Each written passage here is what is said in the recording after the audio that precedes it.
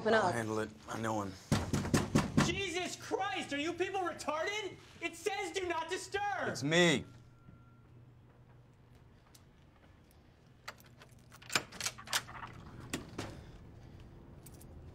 Hey. Come on in. Jeez, Topher, you didn't have to go all Frankie Muniz on me. I'm sorry, Russ. Look, I know this is your joint. There's this girl. I love her, man. I love her, but she is driving me crazy. I can't sleep. I can't work. You know, I quit the show. I totally phoned in that Dennis Quaid movie. I mean, it's like... Hello? God, it's almost like this Kabbalic crap doesn't even work. Rusty, call for you. Dude, don't leave. Yeah.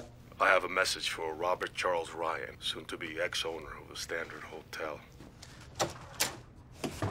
You got him.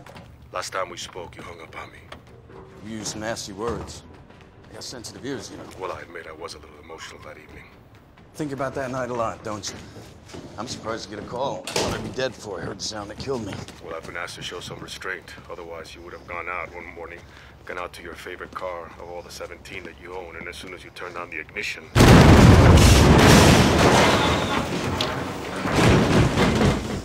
You got 2 weeks.